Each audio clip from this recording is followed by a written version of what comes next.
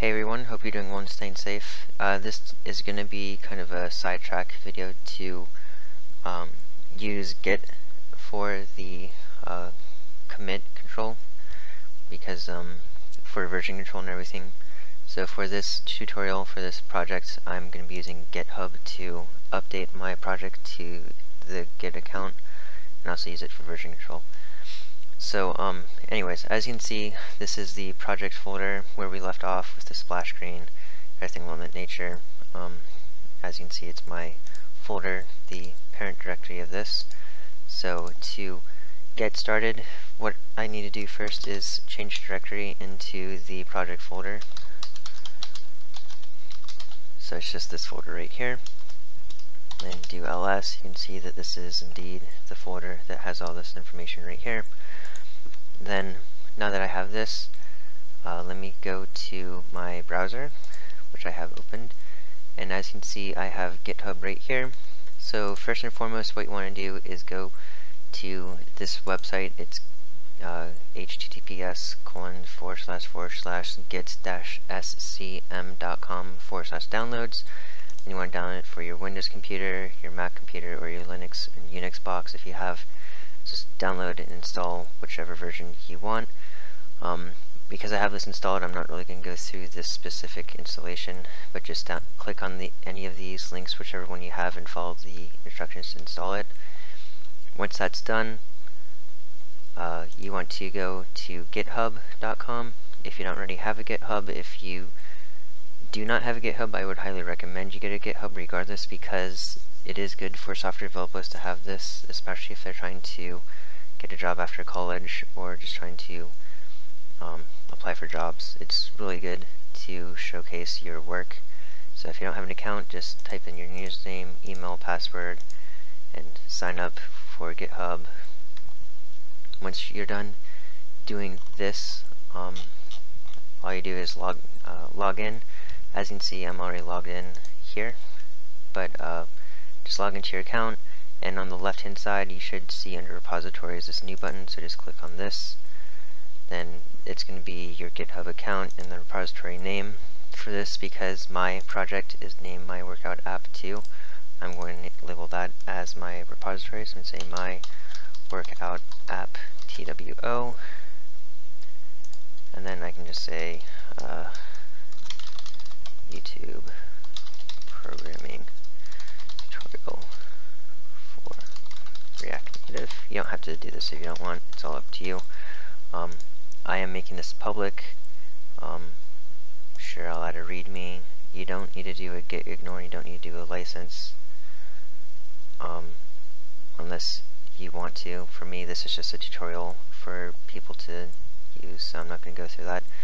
But anyways, just create a repository name for your project folder. It doesn't have to be the same as it doesn't have to be the same as this. It can be whatever.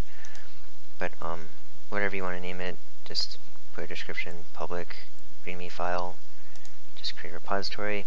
Now go through and create the account. See, this is the README.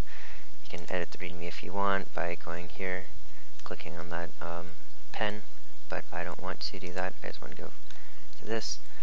So now that I have my workout app, and this is the URL right here, this is very important.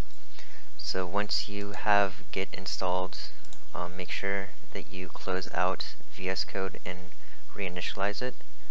So let's just do that now. Close it out, reinitialize it.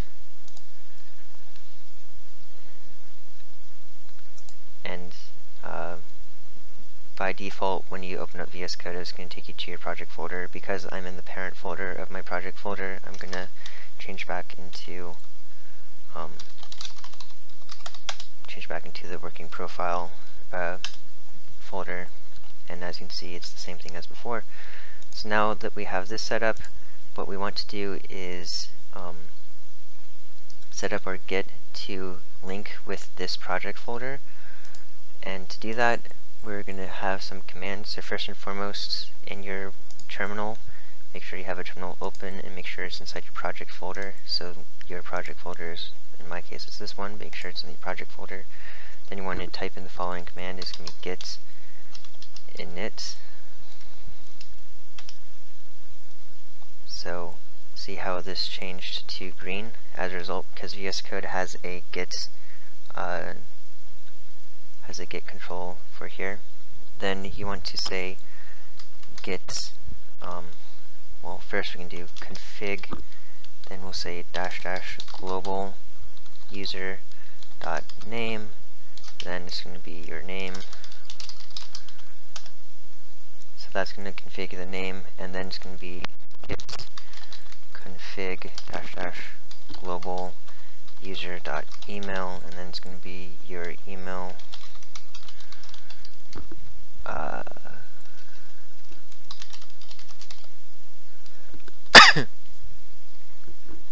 And I'm going to hide this so that you guys can't see my email, because I don't want you guys to see it, obviously. So then you want to do, first I'm just going to clear that out so that you don't, so I can move on to the next thing. So then I'm going to do git add and then star.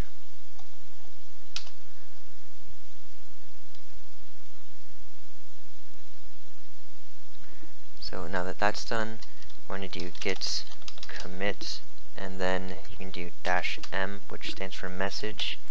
And in this, it's going to say first upload to our project.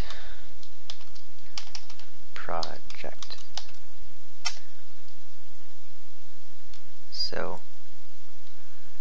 it created that.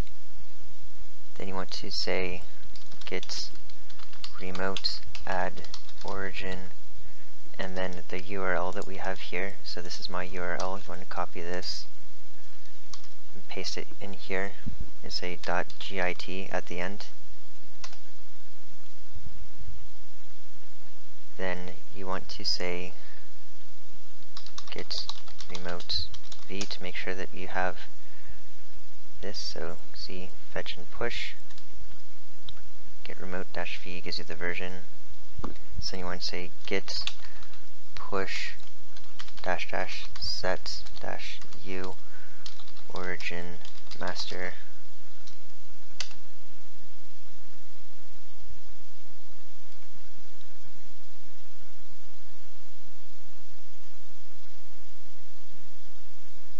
So now it should be done, and if we come here, we refresh this, come down here, and see how it says master under here, we should now have our project uploaded. See, 1 minute ago, and you can verify this is the case. So if you go to your source / see, we have all of this, and there you go. That is how you commit your React Native project to GitHub, and we will be using this from now on for Git version control, so that whenever you showcase this to your future employer or your HR, whoever you're trying to do this for, or for yourself, it's just good practice to do commits and version control using Git. So I will see you in the next video, and we're going to begin continuing on with the authentication stack. So anyways, I'll see you later. Have a good day, guys.